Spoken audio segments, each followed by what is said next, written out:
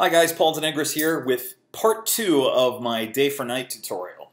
So you may remember back in part 1, and there'll be a link to part 1 in the description of this video, but you may remember in part 1 we took this image, which is just a daytime image of kind of an abandoned warehouse, and we decided we were going to make this into a nighttime shot of sort of a bad guy's lair for an action-adventure movie. And we went through a process that brought us to here, where we used some roto shapes and a couple of different grade nodes to kind of paint some light into different areas to make it look like it was lit. And I've gone ahead and done a couple more things in this area that we didn't get to in the last tutorial. And obviously you could keep going, put lights in here and highlights on the environment out here and lights on in this building back here and things like that. But you get the point.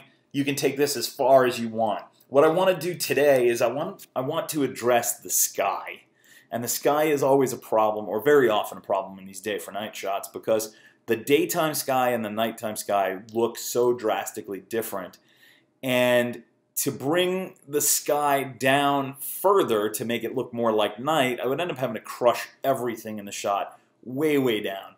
What I want to be able to do is separate the sky from my the rest of my environment and do it in a way that requires as little work as possible. If you have listened to multiple tutorials of mine, you'll know that I call myself a lazy compositor because I don't want to have to do work. More to the point, I don't want to have to do manual labor if I can make my software do the work for me. So I want to look for a keying solution for this. And so I'm going to look at this image, and I'm going to look at it really closely, and I'm actually going to look at a couple of different channels. I want to look at, right now I'm looking at RGB unified. I want to look at red, green, and blue separately, and I want to see what I've got. And what you're seeing is the relative saturations of colors in the red spectrum, the green spectrum, the blue spectrum. Obviously blue is probably going to be best because the sky is blue, and very often in a shot where the foreground is a little darker in this view, you can actually pull a pretty decent blue key and just treat the sky as if it's a blue screen. But I don't think that that's really going to cut it. We've got a lot of values. If you look at the blue values here and you look at the blue values in the building, we've got a lot that are really, really close. So I don't know that blue is going to necessarily cut it. What I think I'm probably going to want to do is just do a luminance keyer. So I'm going to spawn another alpha channel setup off to the left over here and build an alpha for the sky, and then I'm going to copy it back into this stream so I can do something with it. Okay, so this will be the first time that I'm introducing in these tutorials the idea of alpha and RGB being handled separately, right? So our RGB stream, sorry, it looks like that, okay? The RGB stream looks like that. I want to build a new alpha for it. Right now, that's what the alpha looks like. I actually want to wipe this alpha out and replace it with something else that is just going to be appropriate to pulling the sky out, okay? So to do that, I really need to go back to square one and work with this original image. So I want to use a node called keyer. There's lots of different keyers in Nuke, but this is a good one to start with, okay? So I've just put it off to the left. I know I said that nodes shouldn't go off to the left or pipes shouldn't go to the left, but for whatever reason, this feels right to me to go off to the left, build something, and then bring it back in from the left, as an A stream into this B stream dominant comp. Okay, so that's kind of my thinking on that. Your mileage may vary. My philosophy is as long as you keep your script organized, you keep your node graph organized, that's going to work. If you don't follow my exact directions, that's fine, but please always keep B stream dominance, right? So A's are always on the left and B's are always going down. If you do that, everything else should sort of fall into place. All right, so let's look through this keyer, and you're going to see it's not really doing anything right now. But remember, I don't want to see RGB, I want to see alpha. So I'm going to view alpha only. And when I look at the alpha, what it's doing right now is it's basically taking the luminosity of the original image and turning it into an alpha. And this graph over here on the right is going to give me the ability to fine-tune this, okay? So if I start playing with the A side, I'm actually darkening areas, okay? So this is like playing with the black point on a histogram in After Effects, okay? So I can actually raise this quite far and push a lot of the building into silhouette, which is what I want. I also want to keep all this detail in the trees and all the little vegetation that's growing. I don't know if it's growing on the roof or if it's behind the building, whatever, but the last thing I want to do is have to roto complex shapes like this, okay? I'd rather build a keyer solution that gives me that stuff, and then if I have shapes, you know, like this that are just simple arcs and straight lines and things like that that I have to kind of rebuild with simple rotos, I'd rather do that, okay? So I want to get the edge of the building to look as good as possible, okay? So I'm trying to kind of get the building to kind of go as black as possible in this view.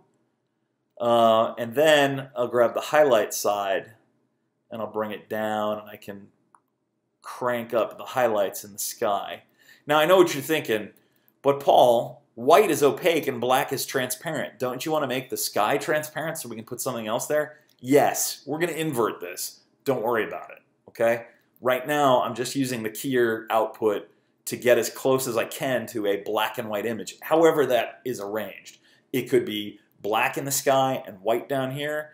It could be white in the sky and black down here, but as long as I get there, then everything else can fall into place. So this is looking pretty good. It's not great. It's not great. I have problems. I got lots of problems in here that are causing me issues. There is another set of sliders here that often get overlooked, right? So that we've adjusted A and B. There's also C and D that gives you a roll-off on the other side. So let's say I wanted to bring some of the high-end details back in the clouds, which I don't, but I could if I wanted to play with that. I'm going to leave that completely alone.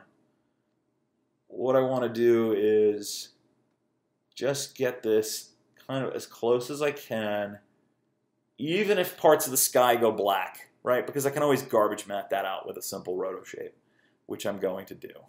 All right, so I'm going to get it something like that. I've got good detail in the trees, although I have sort of crushed them a little bit too much. And I've got good detail up here. And as long as I can get the white part of the sky, so it's basically white all around the building, I'm in good shape. All right, so I'm going to do something like that, okay? Kind of a happy medium. And you just kind of get the hang of this, right? You can use this as a keyer for different colors. I only ever really use it for a luminance key because there are better green screen, blue screen keyers elsewhere in Nuke, which we will get to in a future lesson. I really just use this as my default luminance keyer if I'm just trying to do just a straight luminance key like I am here, okay? So now that I've got that, let's just close that node. And let's, in order to set our black-white paradigm correct, let's just get an invert on here right now. So add an invert node, so it's going to get us closer to what I want, okay? And that's pretty good. That's kind of what I want. So I obviously have to deal with this sky issue, and then I have to deal with holes in the building, and then all of this other stuff down here, okay? So to me, this is what I have now is an easier job than if I were to just strictly have to go and roto all the nooks and crannies on this tree and on the building and on the roof and blah, blah, blah, all that stuff. I don't want to deal with that. All right, let's get some rotos down. So I'm going to drop a roto node after this, and I want to just do a little quick garbage mat around the top here to get rid of this stuff that is unkeyable. Close that up. It's going to turn white. We will set it to black. Now we have a nice clean sky. I also have a couple of little extraneous details that that didn't really survive the keying process. Now I could rebuild them with white shapes, like there's this little, I don't know if it's a twig or an antenna or whatever, and then there's this little puff of leaves that had a really, really thin, if I go back to my original view, has this really, really thin little stalk there. I could throw some white shapes down for those if we really want, which we might as well go ahead and do. So I'm going to grab my cusped Bezier, just drop a little white mat there, and another one here. Ugh, super close. Okay, we're at something like that. So I'm going to view through this now.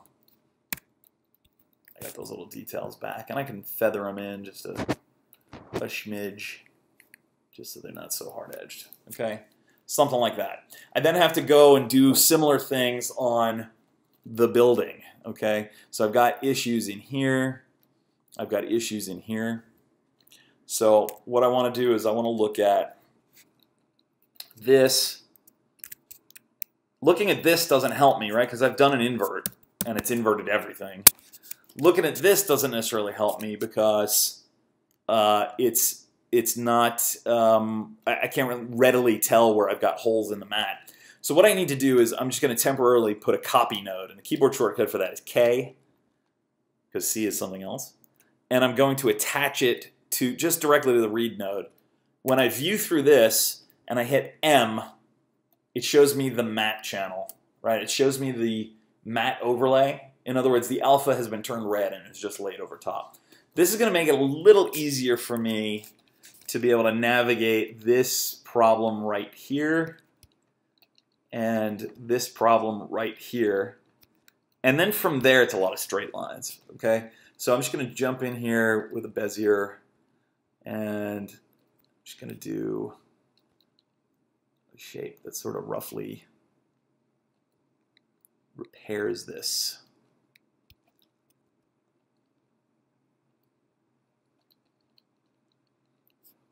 And I'm going to take it down to here, come across, and come up to here, here, here, come up through here, there, and close it. Okay, and it's a little hard edge, so we'll just feather it in just another smidge, something like that. Okay, I'm also seeing what I didn't see before.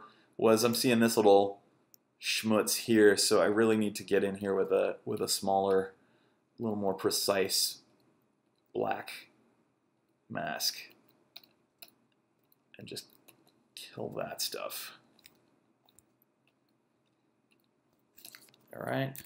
And again, I'd rather do that than have to like roto this entire building, because again, I'm a lazy compositor. All right, let's work on this area now. So I think I'll incorporate this pillar into here and then come up, rebuild this curve, come down, grab that part. That's a hole in the roof, but I don't want to deal with holes in the roof right now. We're going to keep this simple.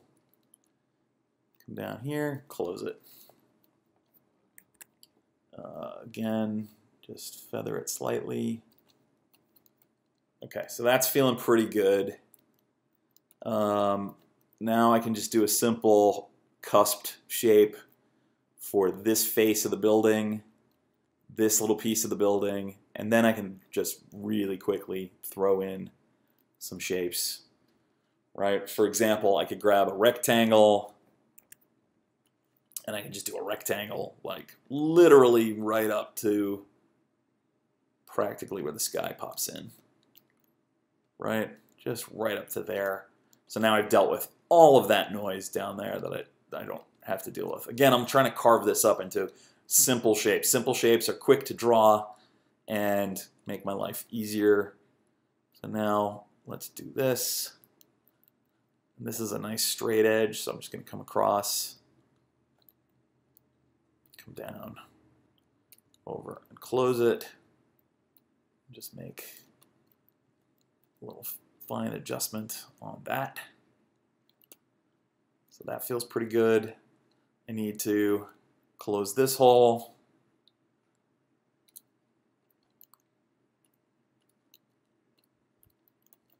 That feels pretty good. And then I think I can do one that just kind of does this and comes across the entire roof line, comes up, fixes this stuff. And I'll deal with this building separate, come down and close it, and that should fill in all that stuff. Right? Then this building, another cusp shape, come over.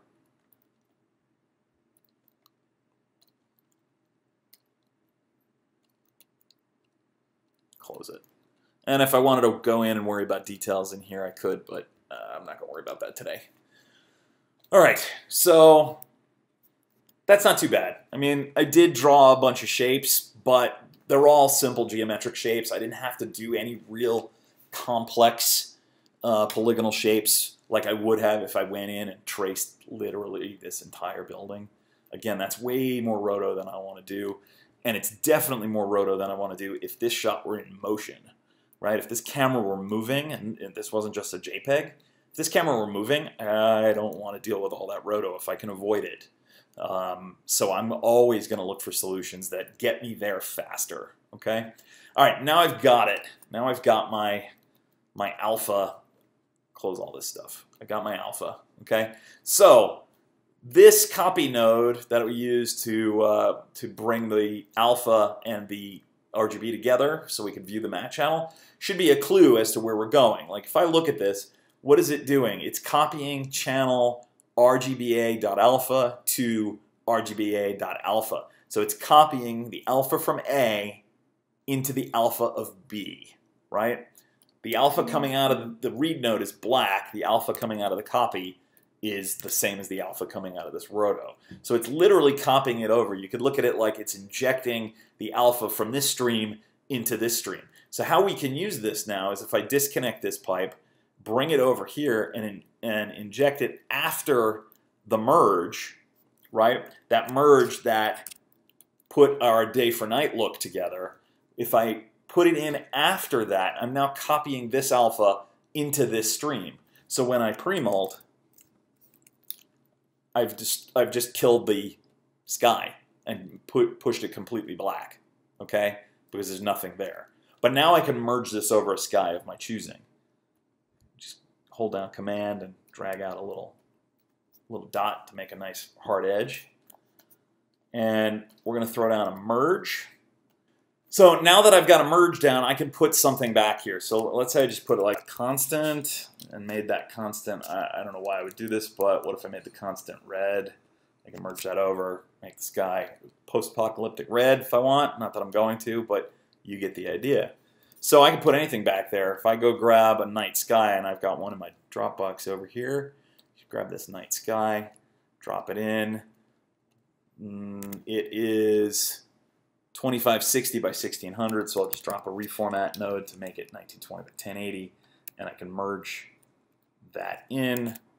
So yeah, that doesn't look good. I mean, it's kind of okay, but I'm not crazy about it. It looks patently fake, and that really breaks the illusion for me. I guess I could throw a grade on here and adjust it. The frozen shooting star kind of gives it away. I suppose I could grab a transform node and just kind of move it up, maybe get that out of the shot. Something like that. Maybe drop a grade node and gain it way the heck down. Something like that. That doesn't look bad. It's not great, but it's not bad. You know, to me, particularly in urban areas, which this kind of is, you don't really see a lot of stars like that, so that kind of breaks the illusion for me. So let's just do something a little simple that we can just cook up ourselves right here in Nuke. So let's add a constant. I had one in before, but let's add another one, right? And let's make this a really, really, really dark blue. In fact, it's going to be almost black. So hold down Command or Control on your PC and click the color wheel.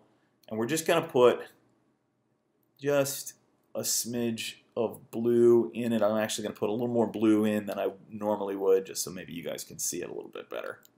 And I'm going to merge that in. That's pretty bright. Let me take some blue out of there. Something like that. Go really, really dark blue. Right? Just barely a little bit of illumination in it. And then I'm going to add a ramp. And a ramp is Nuke's equivalent to the gradient tool in After Effects or Photoshop. And ramp's kind of funky because it gives you this 0 to 1 and defaults to a linear ramp, and it always puts it right down here.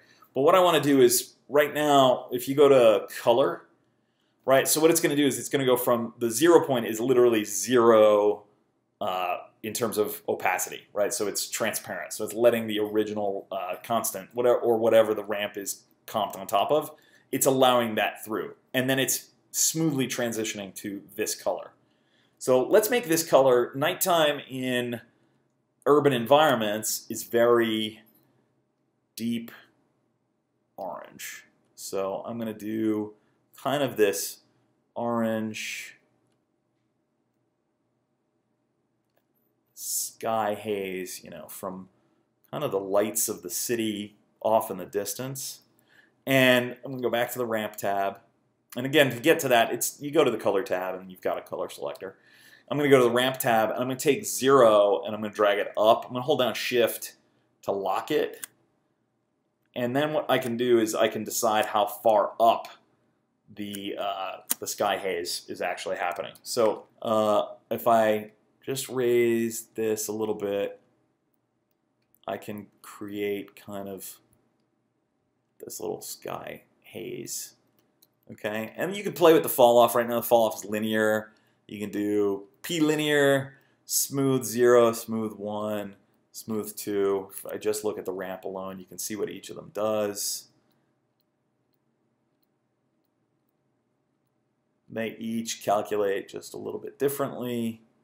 So I'm going to do smooth 0. I kind of like smooth 0 for this.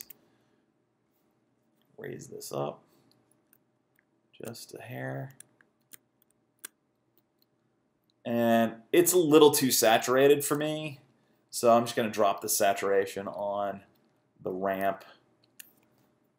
This would actually be a good time to fire up your HSV curves, and that way you can just start taking saturation down. That feels pretty good. And I think I may do the same on my constant. Just take sat down